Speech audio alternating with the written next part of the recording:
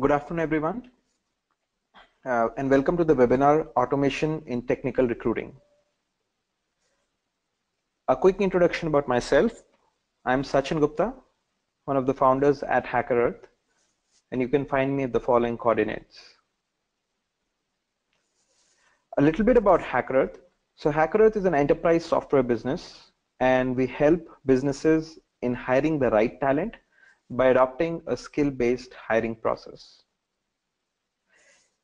In today's webinar, for the next 30 or so minutes, we will be talking about the following agenda. First, we will begin with by understanding the need for automation in recruiting. Then we'll move on to understand what are the various processes, what are the various stages within the recruiting process where we can effectively leverage automation. And towards the end, we'll focus in more detail on automation in technical screening. So if we look at the various functions of running a business today, for instance, finance, sales, operations, a lot of them have been automated, have been impacted by technology in a significant manner. But if we look at recruiting, it continues to be heavily manually driven, and at certain stages even inefficient. So let's look at some data to understand what are the inefficiencies that exist within the recruiting process. This is from a data that has been shared by ideal.com, a resume screening platform, and they say that on an average a recruiter spends almost 23 hours in sorting through resumes for closing one position. So for one hire, a recruiter ends up spending close to 23 hours in just sorting through resumes. That's a highly inefficient and time-consuming process. What's even worse is that various studies have found, and this is a ballpark figure, that various studies have found about 88% of the applicants are actually unqualified for the job.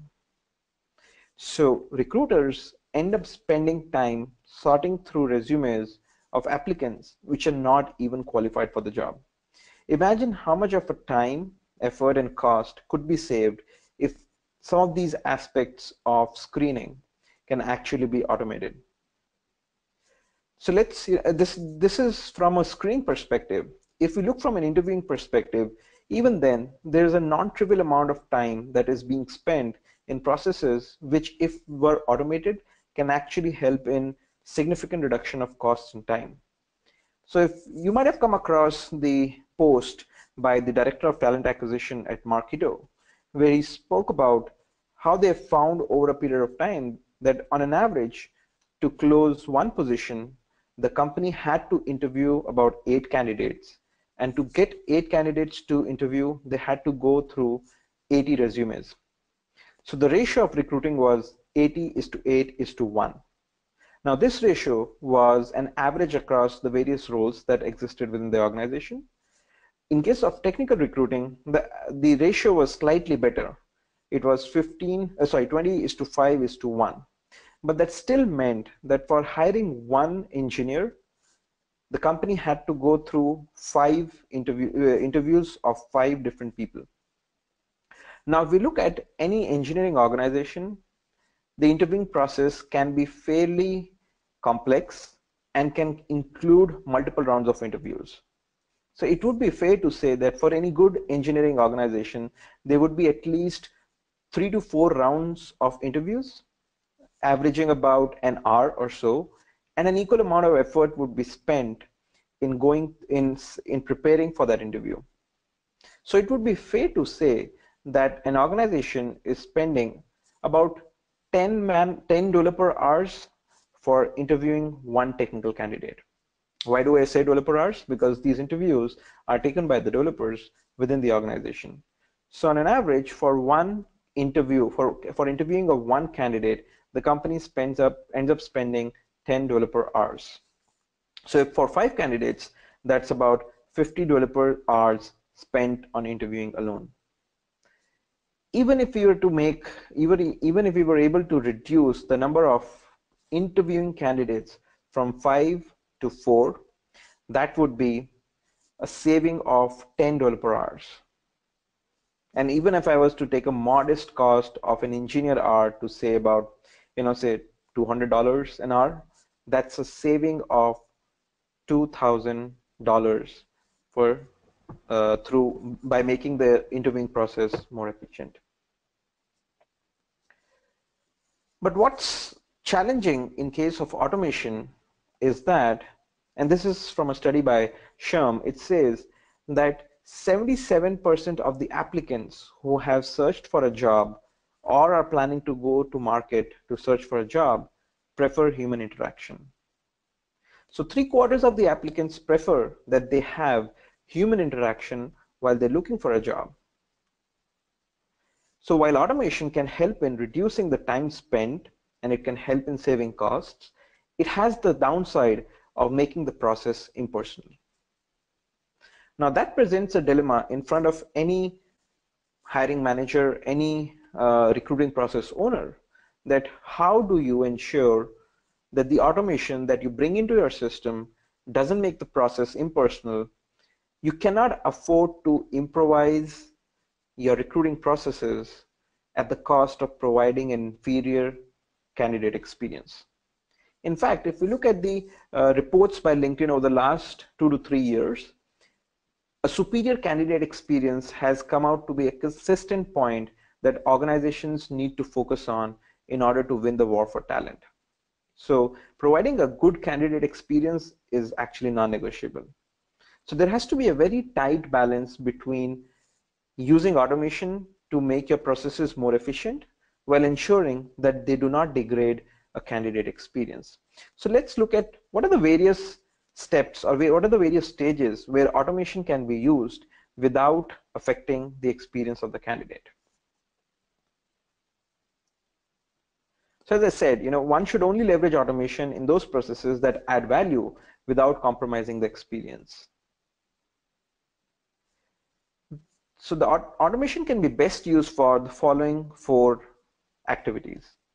First is the initial candidate communication. Second is resume screening. Third is pre-screening, and the fourth is interviewing. And I'll talk about each of these stages along with the kind of automation that you can introduce into the process, as well as various products that you can look at while introducing this automation. Though it might sound slightly counterintuitive, but yes, using automation in the initial candidate communication can actually improve your process and of course help you scale up the process. So today we've got chatbots or we have ATSs which are empowered through artificial intelligence that can help you in automating the top of the funnel communication. And if we look at it, this process is not very different from what we see in sales processes. In today's world, almost 80% top of the funnel sales communication is automated, and that provides a far better experience to the end user than a manual process would. Because first, most important, it ensures that there is timely communication.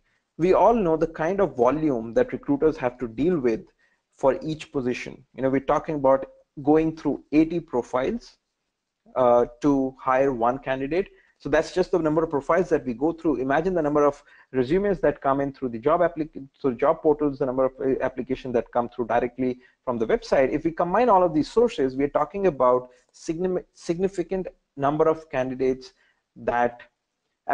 that come into a recruiter's inbox every day. How does a recruiter ensure that the experience that these candidates get is not subpar?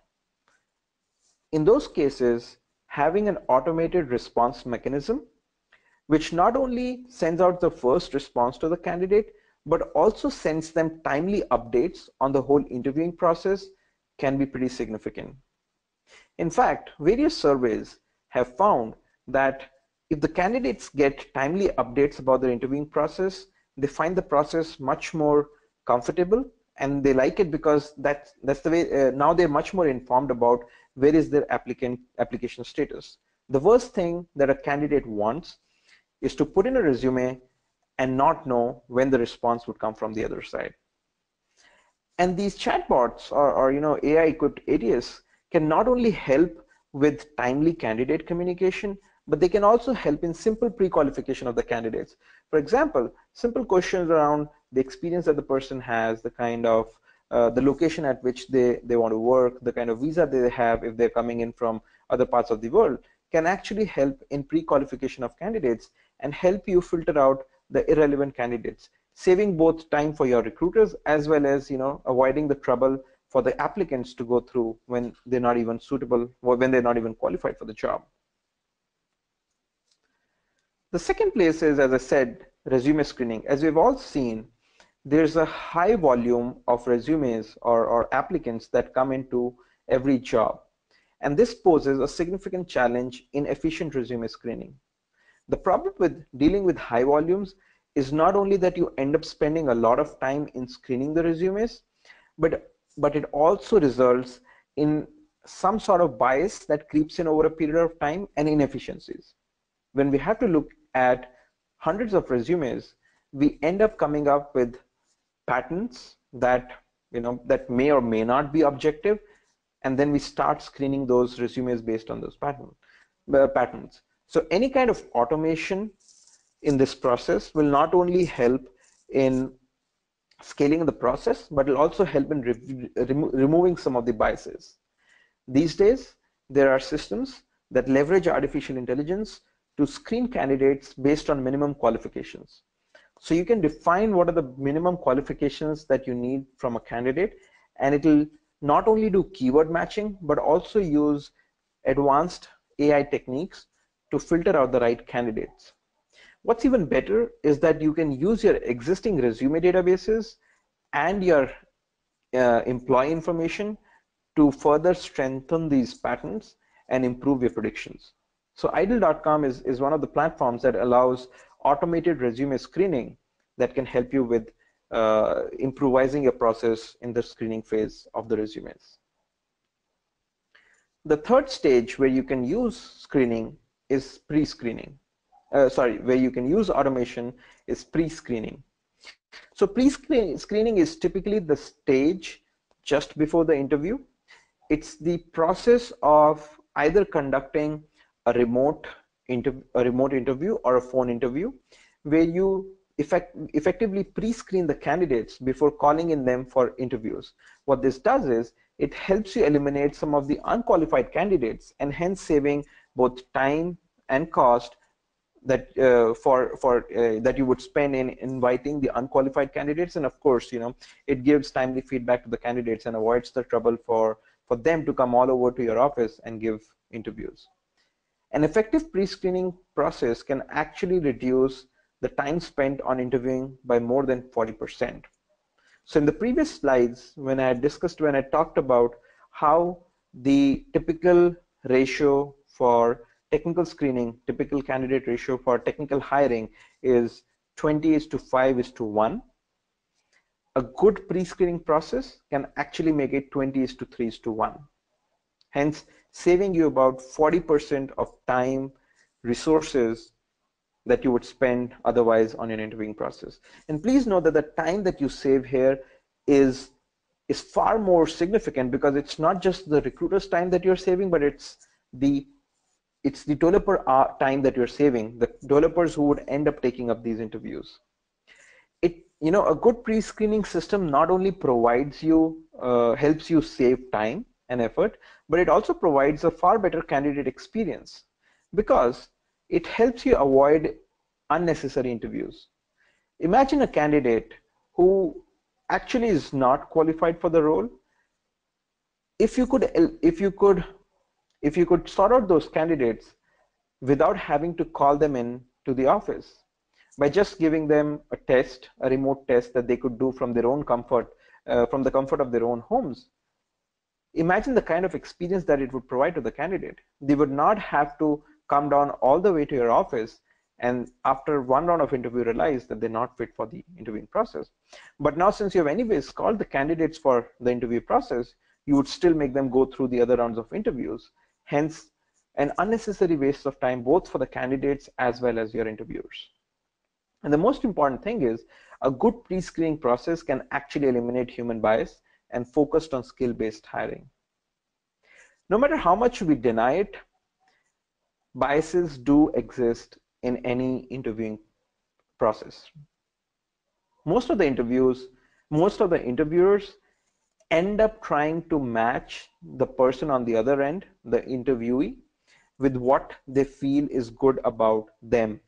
And this is a classic problem with interviewing. People try to form patterns on other people, and these patterns are mostly derived from their own skills and their own expertise. So having an objective process as a pre-screening mechanism ensures that at least some level of evaluation of the candidate happens completely objectively and is not riddled with human biases. What's even more better is that there are platforms out there, for example, HackerEarth itself, that allow you to do skill-based hiring. So now you may not be biased by the pedigree of the person or the society from where they come or the locations from where they come from. You make a decision based on the candidate's expertise, based on the skills that they demonstrate through the pre-screening tests. And the fourth stage where you can introduce automation is in interviewing itself. So as I was telling you, the average developer cost per hour could be about 200, and I'm being fairly modest here. If we go to the Silicon Valley, the kind of developer cost per hour could be significantly higher. So the cost of interviewing is extremely high. Any amount of efforts, any amount of reduction in the interviewing time can actually result in significant savings on the costs.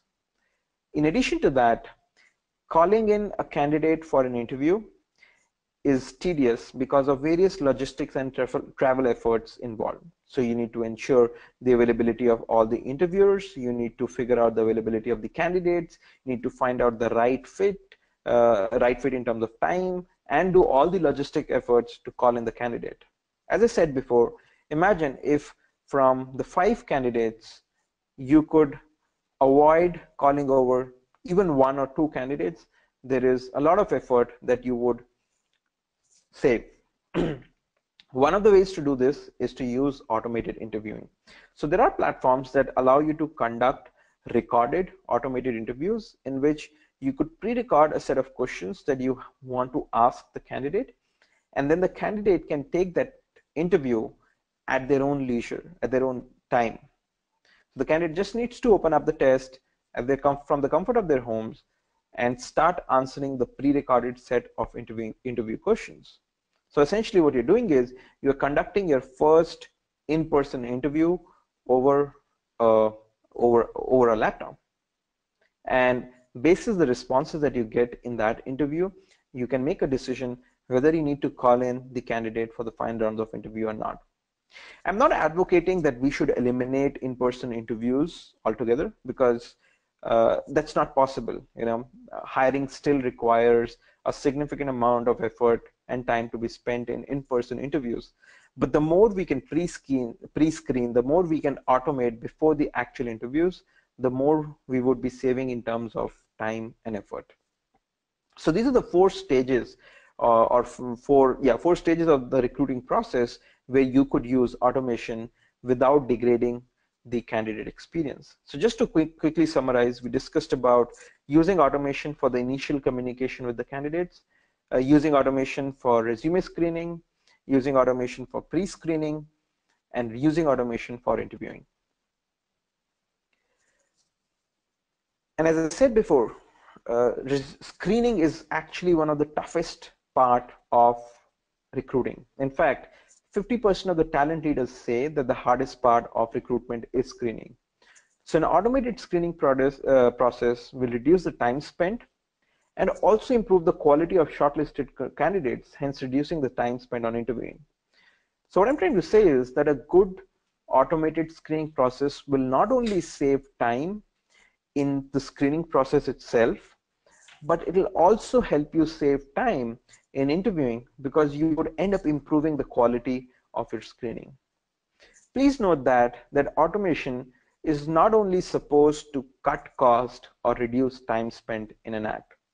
A good automation system should also improve the quality. Any automation system that only impacts the time spent or the effort spent is actually subpar, because the whole point of leveraging technology should be to improve on quality as well. So in the previous couple of slides, we've discussed about the various stages where you could leverage automation, the kind of processes that you could follow, some examples of product that you could use for introducing these automation. In the following few slides, we will focus a little bit more about using automation in the pre-screening process. So a quick introduction about HackerEarth Recruit. HackerEarth Recruit is a talent assessment software that allows businesses to automatically assess technical skills using coding tests. So what Recruit does is that it goes and sits in your stage, which is just after resume screening, but before interviewing. And what it allows you to do is it allows you to administer remote coding tests through which you can automatically assess technical skills of the candidates. Now, if you look at the recruiting funnel, any screening process should be such that it allows you to increase the top of the funnel. Essentially, it allows you to put in as many candidates as you want into the recruiting funnel, yet the process should give you only the most relevant candidates so that your hiring managers do not have to compromise on quality. Now, the only way to increase top of the funnel yet deliver quality is through automation. And that's where a pre-screening assessment software like Recruit comes in. Any candidate who fits the resume match can actually be administered a test. And in fact, even if there is not a proper resume match, you could still send out the test link to these candidates, because if you look at engineers, they may not be the best resume creators. Engineers represent themselves in terms of code that they write, and they are far more comfortable expressing their skill sets and their experience in terms of the programming skills than putting it out on a detailed resume.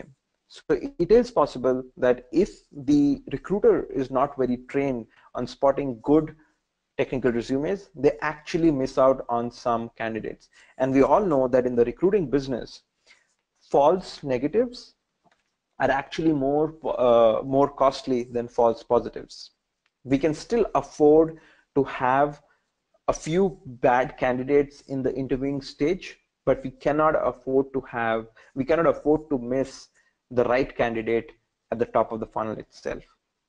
So what a process like this does is it helps you to significantly reduce the time spent on interviewing, because you're not shortlisting the unqualified candidates. It allows you to scale your hiring process by allowing you to put in as many candidates as you want at the top of the funnel. And most importantly, it makes the process unbiased and skill driven. Now, you're not taking a shortlisting decision based on what you see on the profile of the person, but you're asking them to demonstrate their skills based on an objective process, and then taking a decision basis that. Just to give you an example of how some of our customers are using an automated screening process for their hiring, Amazon, as you all know, hires thousands of developers in a year. In fact, I think last year there was a quote by Jeff Bezos where he said that his developers are spending as much as 40% of their time spending interviews, and that's something that they significantly want to cut down. Despite having a lot of good recruitment processes in place, still Amazon is spending so much time on interviewing, which shows that the volume of hiring that they're doing is significant. So what we did with Amazon was Amazon used Recruit for automatically assessing the technical skill of the candidates. In a short duration of just in 12 months, they were able to screen 40,000 candidates across 300 plus hiring drives. And their entire process of screening was fully automated for both university as well as lateral hiring. Note that this entire technical screening process was independently and wholly owned by the recruiting team, with very, very little involvement of the hiring manager.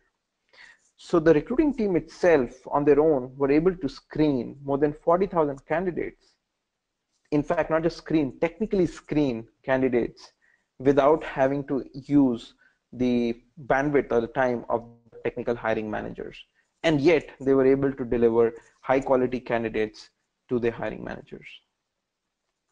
Another example of one of our customers who used automated skill assessments for improvising their process, recruitment process, and this is more from university hiring perspective.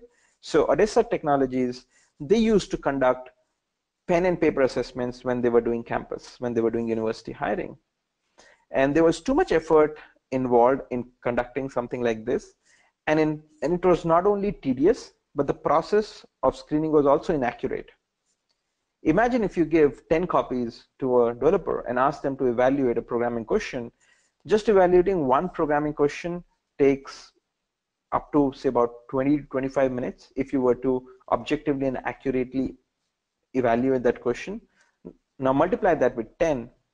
The developer is spending 200 hours just evaluating questions that the candidates, these are candidates top of the funnel. These are not the candidates who you're going to call in for interview, because based on in the assessment, then you take a call on whether you want them to interview or not. So they're spending too much time even before candidates have come for the recruitment process. And they were also obviously facing difficulties in scaling this hiring process. So they started using HackerEarth. As a result, they screened 10,000 candidates across 40 campuses that they had visited in just a short duration of 6 months. So they were able to not only scale up the recruiting process, they were also able to improve the quality of the whole process by introducing a skill assessment platform. So with that, I come to the end of the presentation of the webinar on the various on automation on recruiting in recruiting process. Just to summarize the whole webinar, we discussed about why there's a need for automation. There is a significant amount of time being spent on interviewing, on screening, on identifying the right candidates in the recruiting process. Not only time is being spent, but these processes are also inefficient. So there are various stages in which automation can be used to not only reduce the time and cost, but also to improve the quality. The 4 stages where we can use automation are in the initial candidate communication, when the first round of communication that goes out to a candidate when they apply, either through a job portal or directly through a website. We can use screening for, we can use automation for resume screening. We can use automation for pre-screening, and we can finally use automation for interviewing. And then towards the end of the webinar, we discussed in detail about how one can use a skill assessment platform to improvise the technical training process. So we'll be closing the webinar.